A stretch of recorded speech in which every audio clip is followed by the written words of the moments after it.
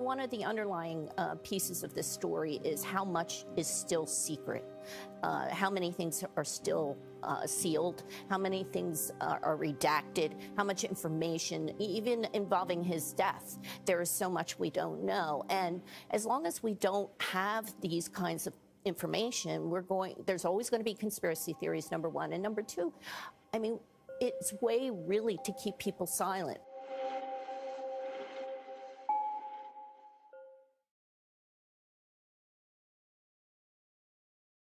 Good afternoon and welcome to Washington Post Live. I'm Carol Leonnig. I'm a reporter here on the National Desk, and I couldn't be more thrilled professionally and personally to tell you that we're going to have Julie K. Brown, an amazing investigative reporter from the Miami Herald, a standout in her generation in this field, and I say that with a little bit of competitiveness and also excitement and envy. Julie, welcome. Thank you. I'm honored to be here, especially to have you here, hosting this. I appreciate it.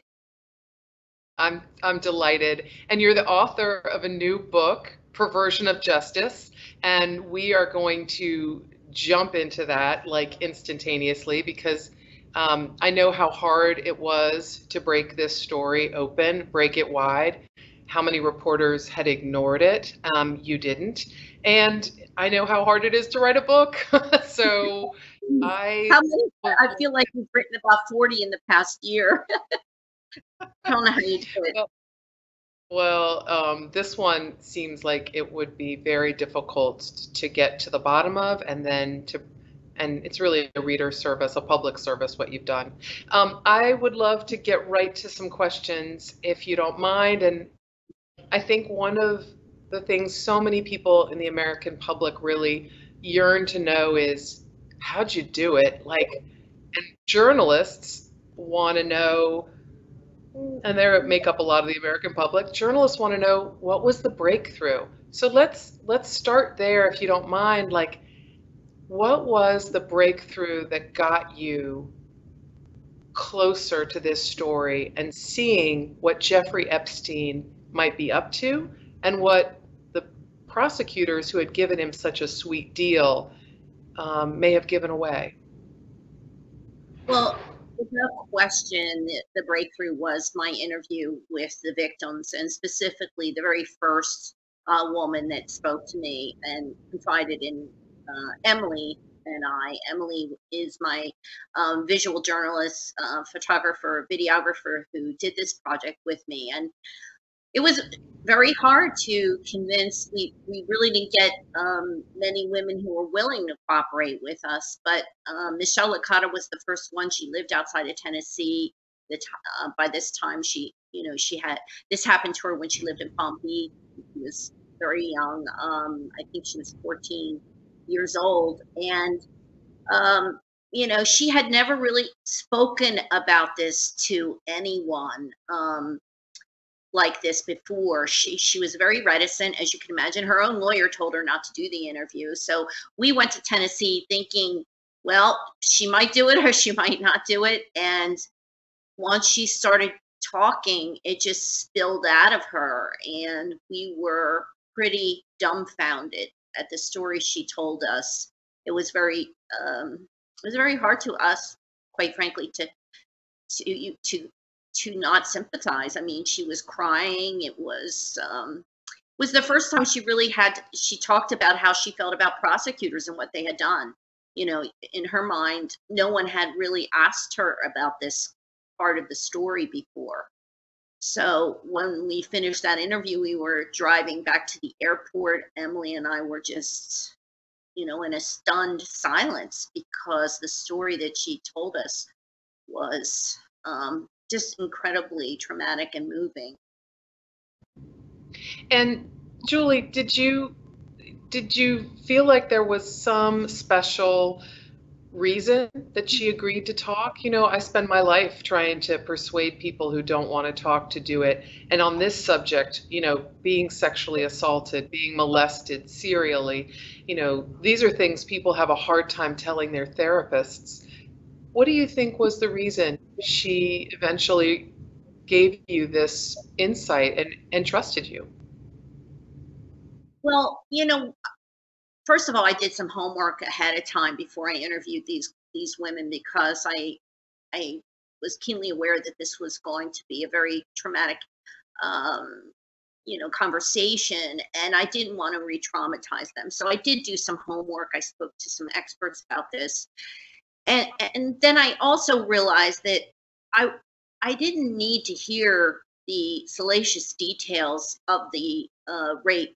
I didn't need to hear that part of the story. She was clearly listed in the court documents as one of his victims.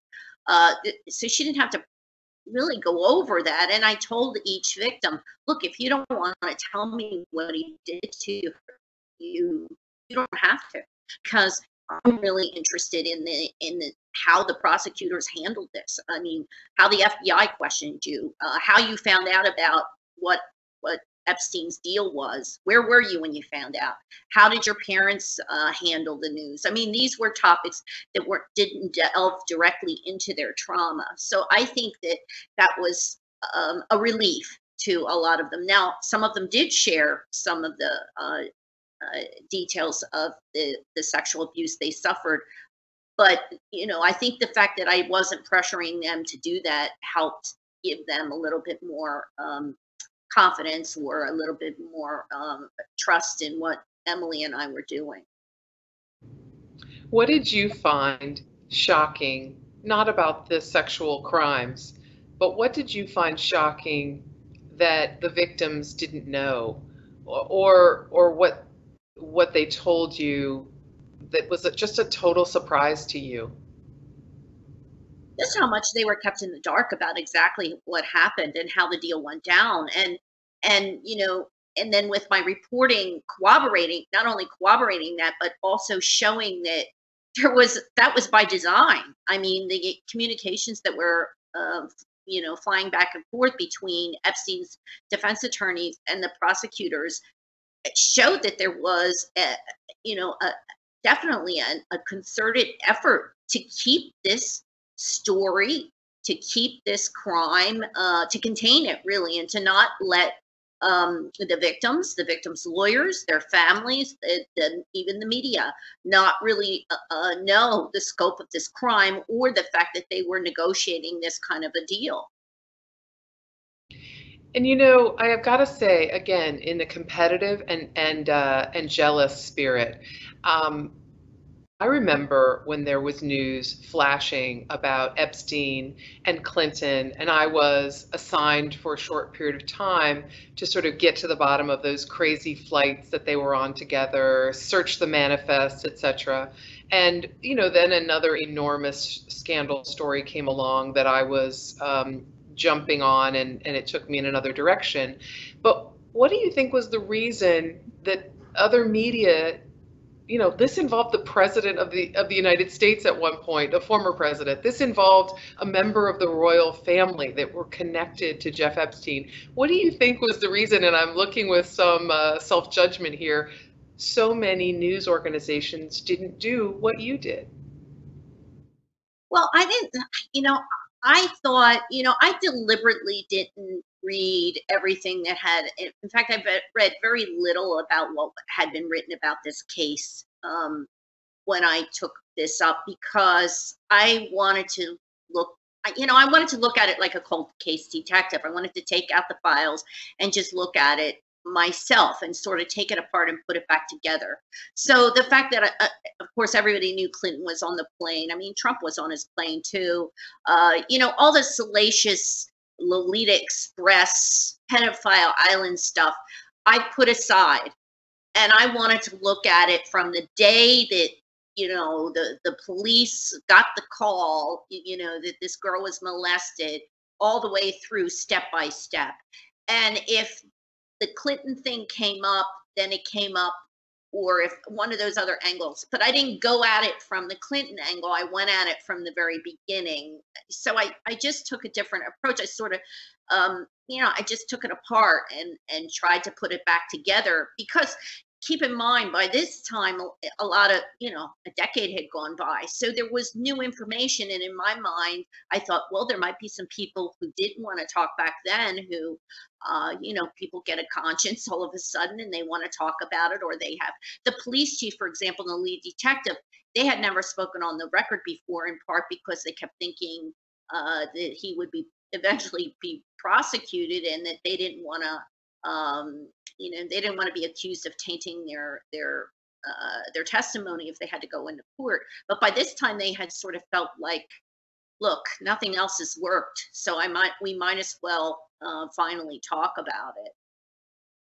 And I'm starting this unfairly for some viewers who maybe didn't follow it as closely. So let me remind everybody that there were a series of crimes and sexual trafficking charges that were investigated involving one of the richest men in America, Jeffrey Epstein, a person with homes in New York and in the Caribbean and other places.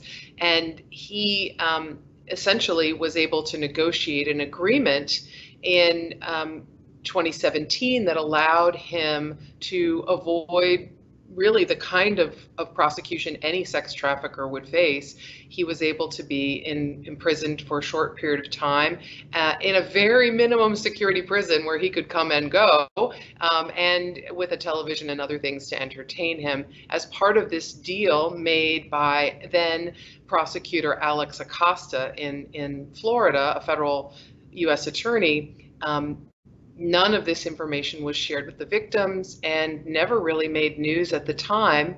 And Julie K. Brown went back and excavated that deal and who was harmed.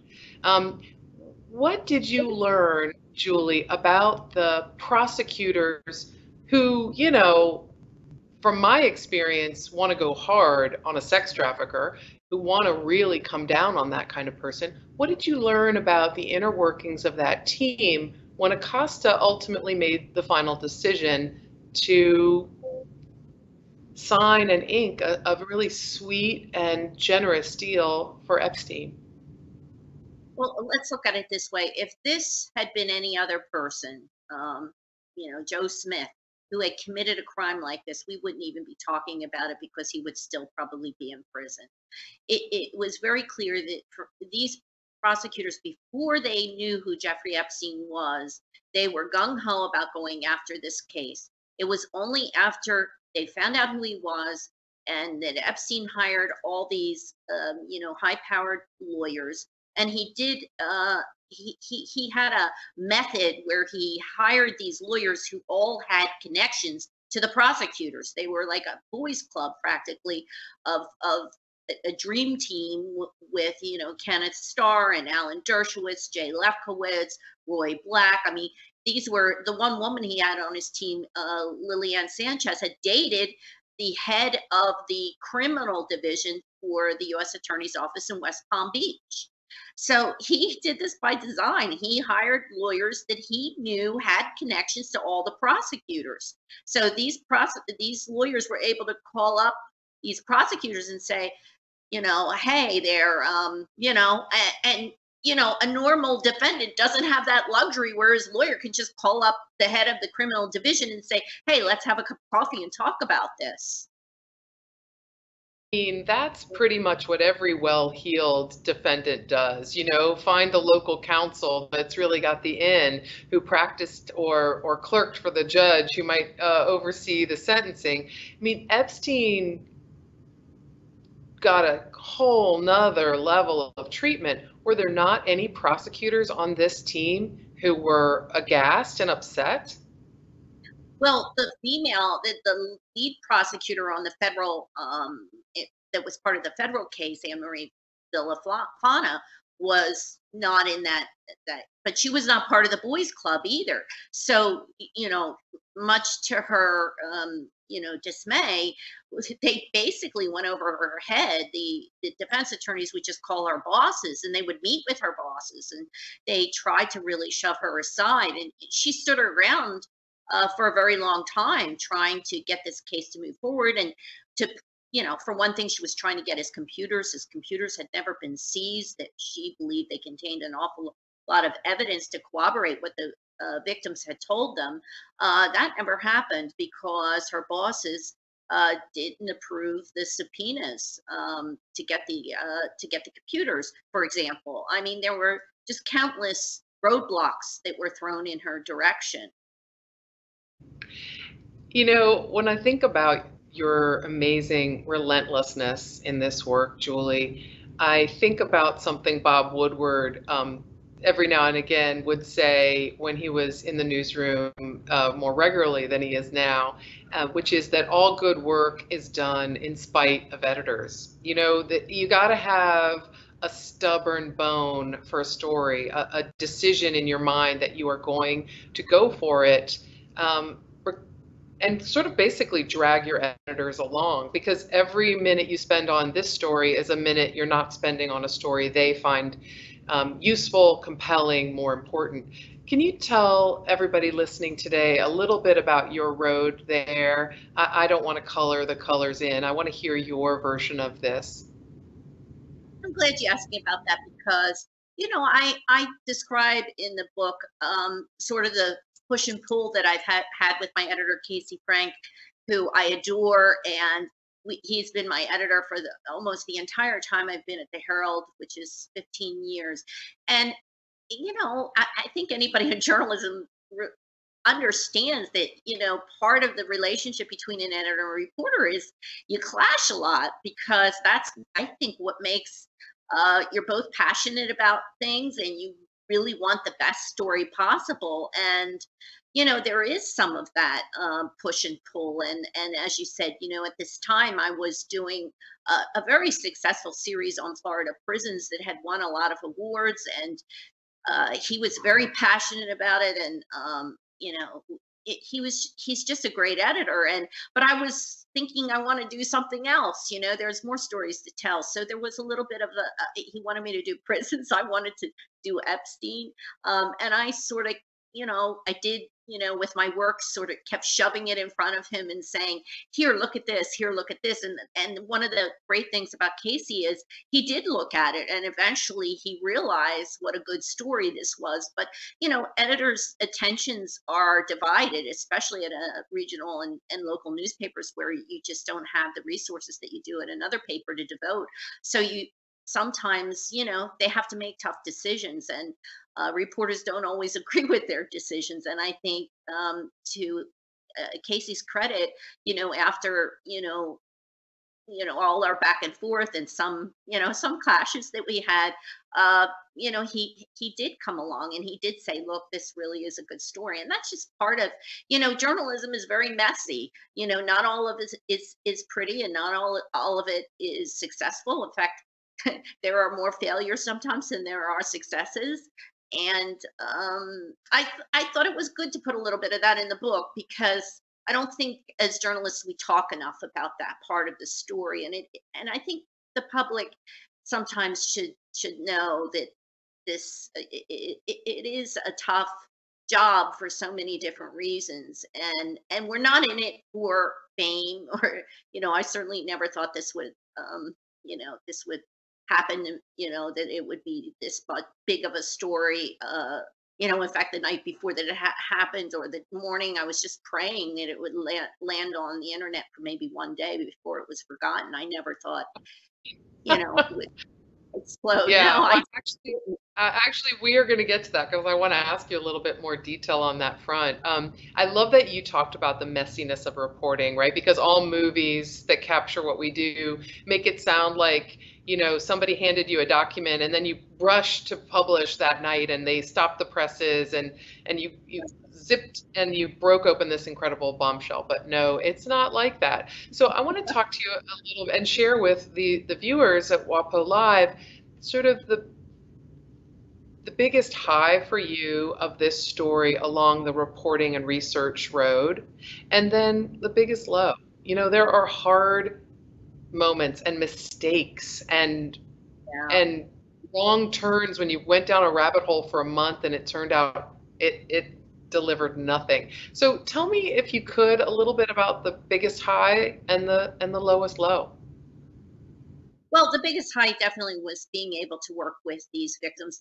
I always say that the real heroes of this story were the 4 women that confided in us. It took a lot of courage to talk about the worst part of your life with a complete stranger, and they were the centerpiece, really, of this whole story, this whole series, and they were, quite frankly, the reason why Jeffrey Epstein was rearrested, because Emily put together just a brilliant set of documentaries that featured their voices, photographs of them when they were younger.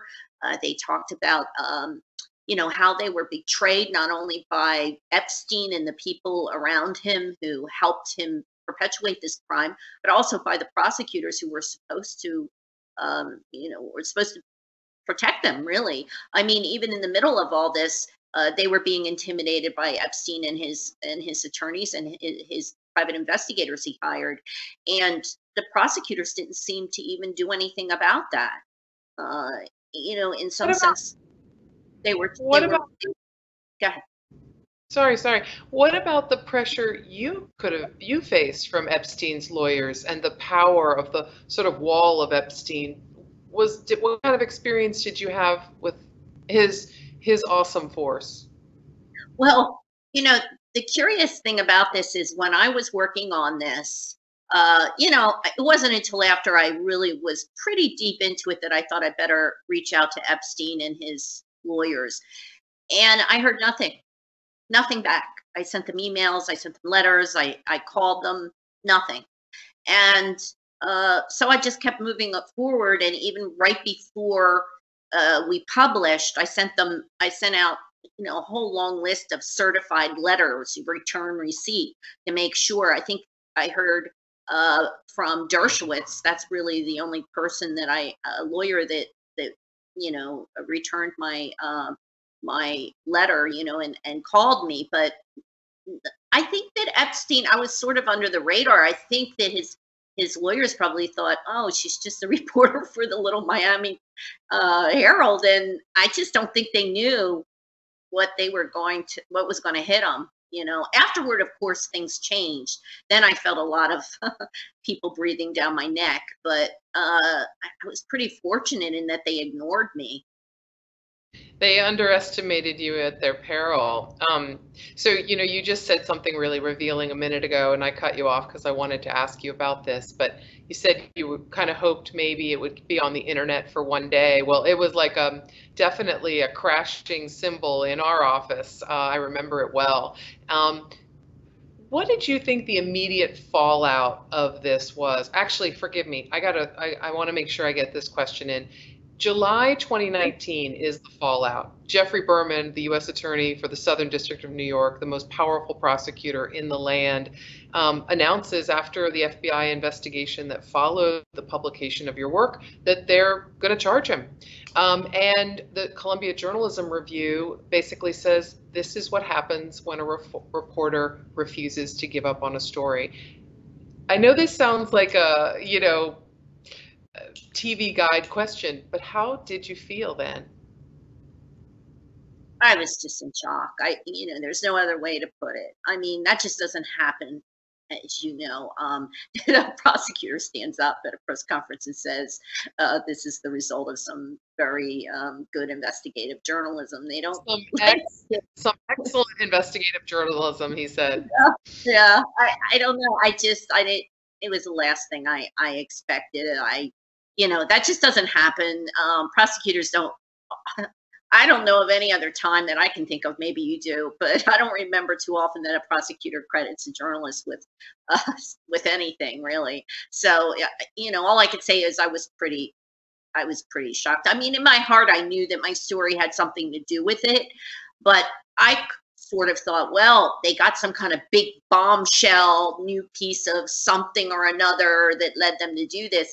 And really, when you looked at the indictment, there really wasn't a whole lot in there that was new. So, I'm sure that they were working diligently at the time, and I'm sure they also would have gotten more victims, hopefully, to come forward and make the case a little more solid. You know, what I'm struck by too, Julie, is thinking about how you paired up with a visual journalist, a videographer. How did you get rolling in doing that? And tell me a little bit about how that partnership worked. I apologize, audience, I can't read your questions. I don't know why. I'm looking at my screen, but I can't, so I've got to just do mine. Go ahead, Julie. Well, Emily and I had worked together on other projects before. We had, we have the same kind of journalism sense and what we like to work on. We did a big series on the women's prison in Florida, which is just a horrible, cruel place to be, and remains really, really brutal. And we did a series of documentaries in connection with that series that we did. And so when I started this, I said to Emily, my goal would be to try to get these victims to talk. And I want you, I'd like you to work on it with me from the very beginning. That was key, having her work with me, because I'm not a visual journalist. She is. And so if you're with a visual journalist from the beginning, they help you figure out how to put the piece together visually. So I think that was another part of the success, that we were able to do that from the get-go, instead of doing the reporting, then going back and saying, this is what we need photographs of, this is what we need video of. I want to quickly, in the last few moments, go to the end of this story. A little bit, a little bit of justice and a little bit of sadness for the victims about not really getting their day in court with Epstein. And that is, his death in the MCC, the prison in New York. You and I share some reporting instinct about this, and I wrote a little bit about it too. So with suspicion about concluding that we know what happened, tell me what you think happened in that jail. What do you think caused his death? Well, I labeled a chapter that, saying Jeffrey Epstein didn't commit suicide, which was really kind of a joke on the conspiracy theory that's been circulating around there. Not that I definitively was trying to say I have evidence that he didn't do it, but when people ask me, I say I really seriously doubt that he did commit suicide, at least without assistance, because as this was a man who if he did commit suicide the way authorities say he did, he would have had to be pretty strong to break 3 bones in his body, to do this while tied to the top bunk, a bunk that had toiletries on it that were undisturbed, in a cell where there were wires on the floor from a sleep apnea machine, and things there that you wouldn't have in a cell with a man that he had been on suicide watch prior to this time. And his cellmate was removed. You just didn't have one corrections officer fall asleep or be distracted. You had 2, which, from covering prisons, that's really highly unusual that you have 2 guards, and it's just too crazy. I mean, there's just too many and things that don't make sense, number one. And number two, authorities haven't seen fit to release any of these so-called investigations that they called. The DOJ's investigation is still open. I mean, there's just too many things. Once again, it's sort of the theme of this story that there's documents that are sealed. There are documents that are redacted. There are reports that aren't released. The Herald has spent, I don't even want to know how many thousands and thousands of dollars trying to unseal documents in some of these cases. So as long as you have this kind of secrecy in our criminal justice system, I think that it hides the truth, and it also prevents people from coming forward and, and helping with their cases, because their suspicion. Why are why are authorities what are they trying to hide? Julie, this was such a pleasure. I know you're off to another blockbuster story, no doubt. You're not going to. You've nailed this one. Let's see what you do next. I can't wait to see it. Thank you to the Washington Post Live audience. I know you've enjoyed this as much as I have. What a treat. Good luck to you in your work, and good luck with your book, Perversion of Justice. It really, let's just look at it. It matches my dress too. I think you're going to really enjoy reading what a real journalist has accomplished by just being stubborn and sticking with it. Well done.